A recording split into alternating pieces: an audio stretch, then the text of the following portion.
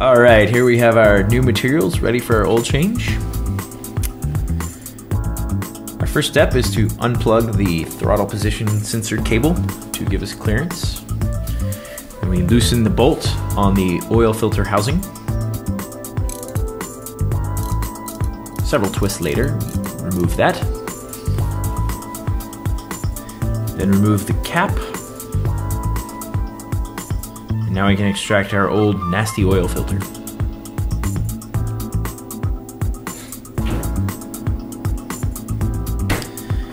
We then want to remove the old O-ring from the housing bolt, as well as the old washer. The replacements for these come in the oil change kit.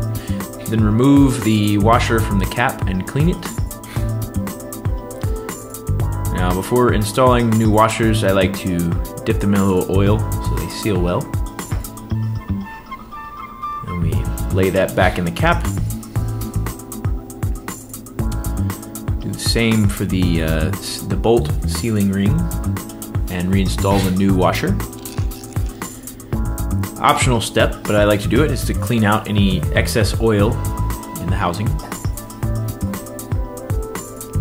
Now on the bottom side of the car, we will remove the access hatch, then loosen the oil drain bolt, and drain the oil. Clean up, then reinstall the drain plug, complete with the new washer, which should have come in the kit, and then torque it to spec. Now at the top of the car, we're going to install our new oil filter. First, place a little oil on the seals to get them lubed up. Yes, I said lubed up. Then reinstall the cap. Make sure it's lined up and place the bolt back in the housing. Tighten it down.